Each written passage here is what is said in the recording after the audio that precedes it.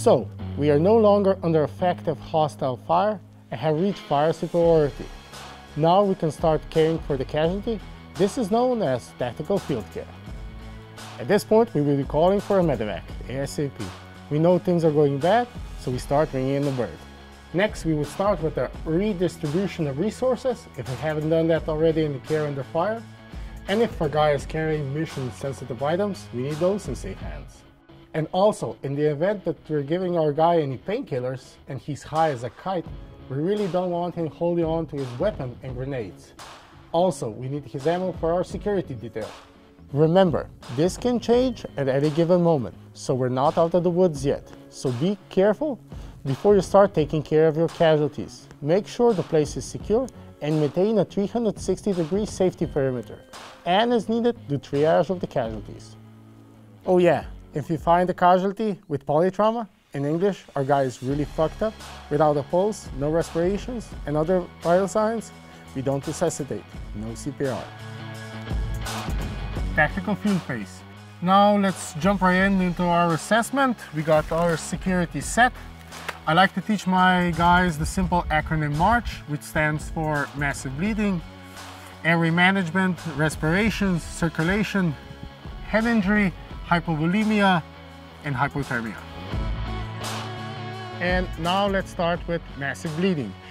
Basically, massive bleeding is everything you see that's really bad, that's bleeding, you need to cover it. No small boo-boos. But first of all, if our guy put a tourniquet on in the care under fire phase, we double check it. If it's on correctly, if it's on high and tight, okay, everything seems to be in order. If the tourniquet is not holding, you put one next to it, side by side, cinch it in, and leave both in place. Okay, he did a good job. I'm a good medic. Now, check the neck, check the axe pockets, check the groin. If you see any blood, you cut the uniform, you expose the bleed. If it's bad, you pack it in with a combat gas or any other hemostatic agent. Okay, you do a visual sweep of his body, no bleeds, okay, good. You always talk with your guy. Hey buddy, are you okay? Okay, say I'm okay. I'm okay. Okay. What does that okay mean to us? That means that his airway is open, it's patent. We don't need to waste time checking it. If he's making any sense in his words, like he's like, goddamn son of a bitch or something like that, PC correct, that means that he's making sense. He's getting some blood into his brain, he's getting oxygen, that means he's not in shock at this moment. If he's doing like, I'm gonna become an officer, okay, he's apparently losing it. He's not getting enough oxygen in his brain, he's probably going into shock. If we haven't done that already, we take away his weapon, radio, grenades, so he doesn't do any damage. We take away his magazines, give it to the security detail because they need it. And that pretty much sums up the massive bleeding portion of our MARCH protocol. Now we're going into A, airway management. If the patient is not talking with us, we need to open his airway, we need to clean it, maybe he has some snooze in it. We need to listen, hear for breathing. We can multitask and see the rise and fall of the chest. Okay, he's breathing with us. Okay, that's wonderful. If he's unconscious, we need to secure the airway. We can do that in multiple different ways. We're gonna do it with an MPA, nasopharyngeal airway, which is basically a nose tube. Yes, it's funny, a tube in his body. We're gonna take it out of his IFAC. We take an MPA, we take our trusty lubricant. I'm not gonna make fun of him why he has lubricant in his IFAC. It can be used in many different ways. I hope it's being used only for the MPA. Bevel towards the septum.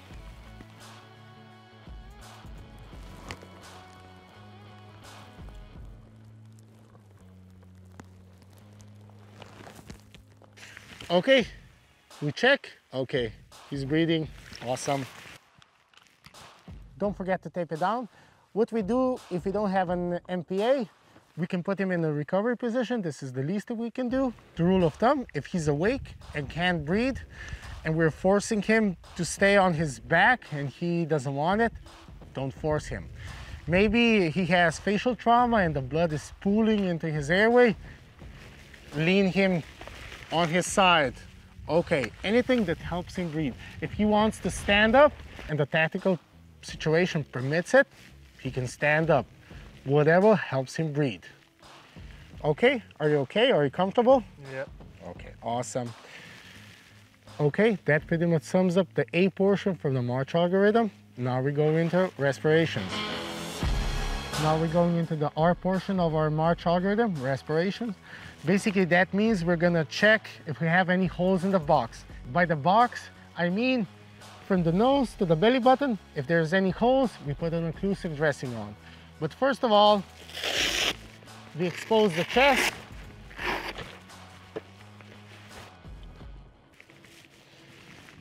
We'll check the neck. We check the armpits. We look for breathing, bilateral rise and fall of the chest. If we're too stressed out to hear or see breathing, we take our hands, we say no homo, and we feel for breathing. Okay, good bilateral rise and fall, nice. Now we pray a bit, we go up. If we see any discoloration on the collarbone, probably is broken. We're not gonna do any good if we find out, yes, exactly, it's broken. We just treat it as broken. No, it's okay. We just walk. Okay, nice. We go on one side of the rib cage. We just do just a bit of squeeze. We check if he's doing like a grimace. If he's doing like, ah, we stop. Okay, nice. If we did find a hole, was here, use your hand. Put it on. Get an occlusive dressing, open it up. Usually I pre-pack my occlusive dressing with an NCD. Oh, I have troubles opening it. What do? Don't be afraid to let it go. You're going to be faster taking out an occlusive dressing. Wipe it off.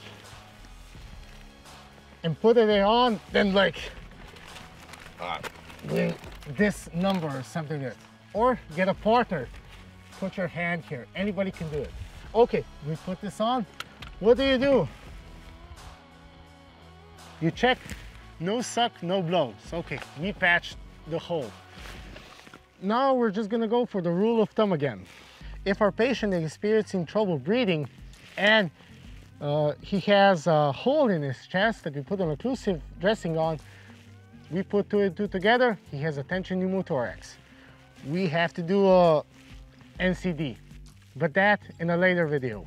All bad things come in two, so we have an entry hole, probably there's an exit hole. So we have to check the back. We do a body hug. Check it, okay?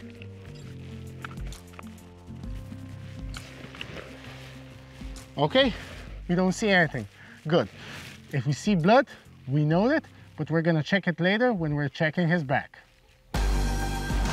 Now we're going to see circulation from our M.A.R.C.H. protocol. First of all, we check our interventions if they are still holding. Okay, everything seems to be in order. If we did any neck wounds, pocket wounds, inguinal wounds, we double check it. Yeah, it's good. And if our hands are bloody, we wipe them off and we do the blood sweeps.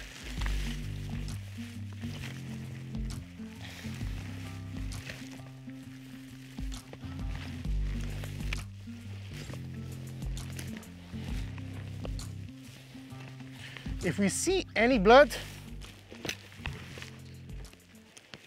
we take our scissors, we expose the wound and then decide what we're gonna do with him. If it's a minor venous blood, small cut, don't worry about it for now, just go forward.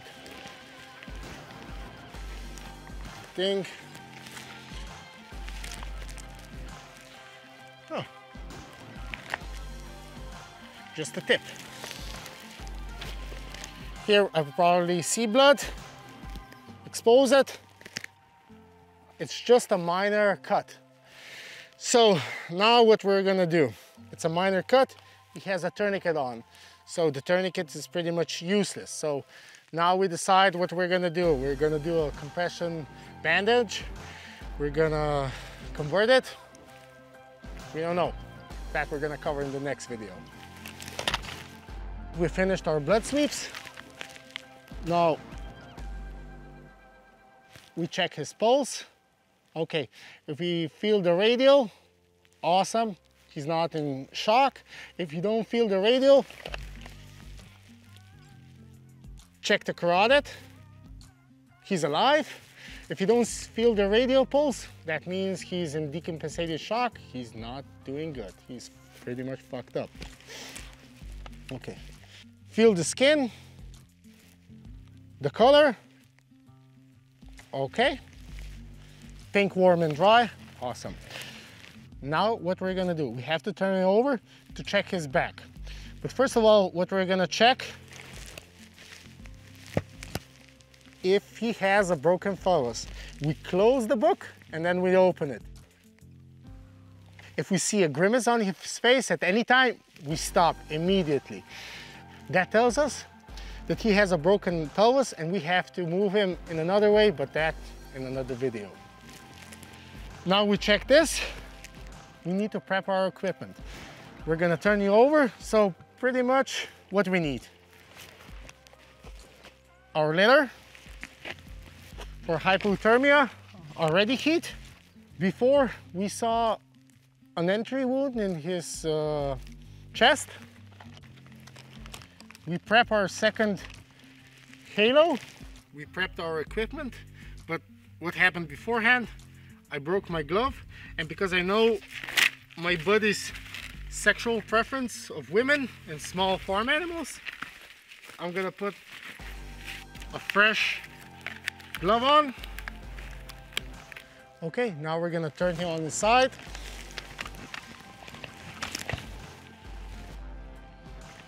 We check for his downside wound. Okay, nothing noted. Check his neck. No step-offs or deviations. Down. Okay. We prep our ready heat between his legs. So we do the hypothermia portion. Okay, 1, 2, 3. Put him back in. Now we ask him, hey buddy, how are you? You good? Good. Okay. We're assessing his level of consciousness. Then check his airway. Yeah, he's still breathing. I see rise and fall of the chest.